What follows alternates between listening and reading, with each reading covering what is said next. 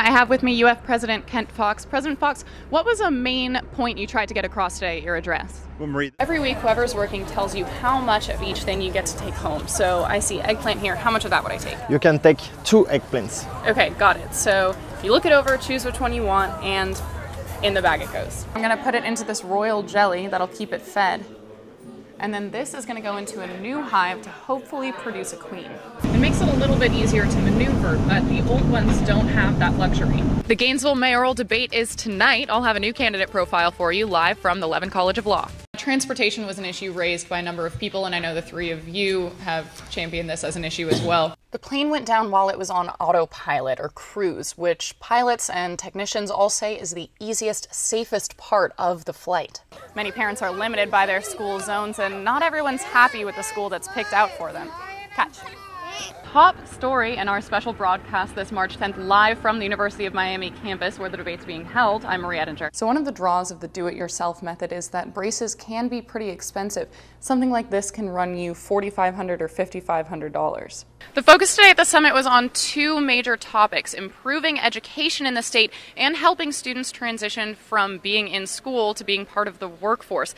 Now, Governor Scott, what we would like to know at the Republican debate tonight in Miami, what will the candidates be doing to appeal to Floridians? Most of us who are born in America don't think twice about our citizenship, but others, 68 others in Alachua County today, have gone through great lengths to call themselves American. All in all, from the time I first got the green card till today, it was a little over 3 years. A naturalization ceremony at the federal courthouse in downtown Gainesville marked the end of one journey and the start of another. It's a very big moment for me. I'm very happy and I feel blessed to finally be an American. These ceremonies usually host 40 people to naturalize, but today's had nearly 70 people from over 30 different nationalities, plus the friends and family who came to support them. Each new citizen today was given a pamphlet with a list of all 68 new Americans, a packet with a description of services and a copy of the U.S. Constitution, and an American flag.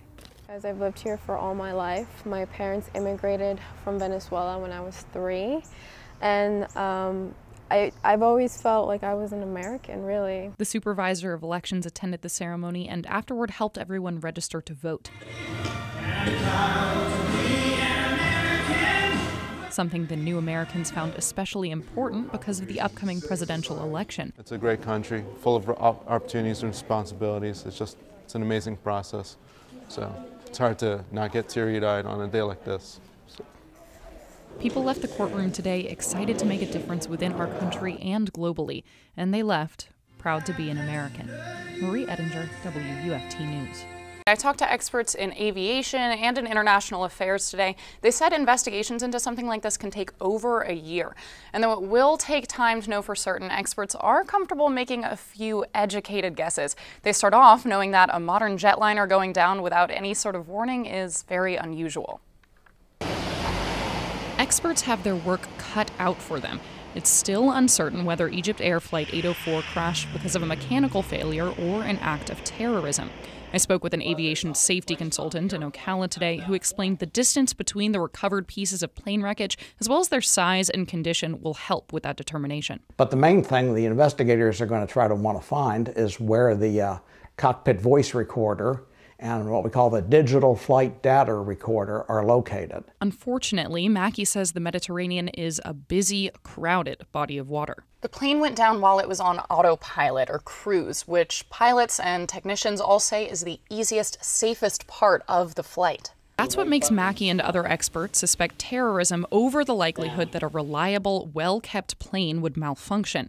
It's also unclear how the U.S. will respond or if NATO will get involved since the plane left from France. If harm is done to one of the members, it's the same as if harm is done to all, if the body so declares it, and then there is a right and obligation to come to the defense of the harmed. But attacks like this can also have an effect outside of the families directly impacted. It's been a problem for the past 3 or 4 years since the first revolution that we don't have the amount of tourism, flow coming in to Egypt.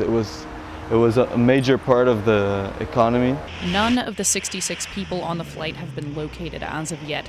Egypt Air says their main concern now will be taking care of family and friends of those who are on board. As you might expect, many people are calling airport security into question. The plane had stopped in Tunisia, Eritrea, and a number of other countries before reaching Paris and could have been tampered with while on the tarmac in those areas. The bee population across the U.S. has suffered drastically the past few decades, especially in Florida. But the trend of backyard beekeeping, raising bees at your own home, is on the rise. You got it? Yeah. Devin and Drew Boyd live in Gainesville and started up the hobby last year. Financially for us, we said we could pay, however much it costs to start up one hive and make that back and not spend money on someone else's honey. We could get it from our own yard. The couple now has 3 beehives right in their yard by the driveway.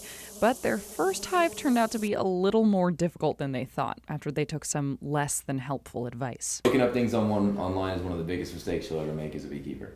There's a lot of information out there that's not good. That's where Mario Jacob comes in. He owns an apiary in Umatilla and teaches introductory courses to people like Devin and Drew who want to start up their own hives. I've had people now that started with me 4 years ago, and they come back and in the store and buy supplies, and we talk, and they're just so happy their bees are thriving and doing well, and it makes me happy to see them succeed. But in the state of Florida, not all bees are thriving. About 5 years ago, we lost half our operation, about put us out of business. And we had to bounce back from that. Department of Agriculture says that as of the start of this year, the population of honeybees in any medium to large operation are down by 8%. Mario's operation has upwards of 3,000 hives, but 5 is fairly typical for a backyard beekeeper. That's what makes Mario's classes on handling and keeping up with your hives so important. And this is one of the hardest parts of beekeeping. What I'm doing is trying to extract an egg from this tray. Here's one here. And then I'm going to put it into this royal jelly that'll keep it fed. And then this is going to go into a new hive to hopefully produce a queen. Mario says the backyard beekeeping trend is growing for several reasons. Some people want to pollinate their gardens and farms. Some people want to help the environment while taking on a new pastime. And some people are just in it for the honey. You take a good, thinly sliced piece of really sharp cheddar cheese. Yes. And you put some honey on it, and it's delicious. It sounds disgusting, but it is really, really good. So that's a nice treat. Yeah. They say everyone needs a hobby. Marie Edinger, WUFT News. Hang on.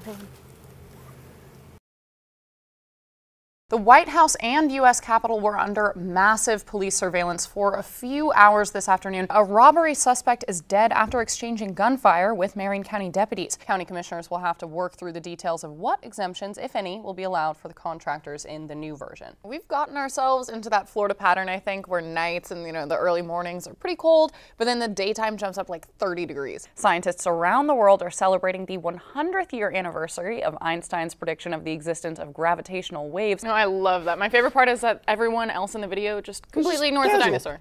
Maybe they ice skate all the time, we just didn't know. No one knew at all. Not a problem.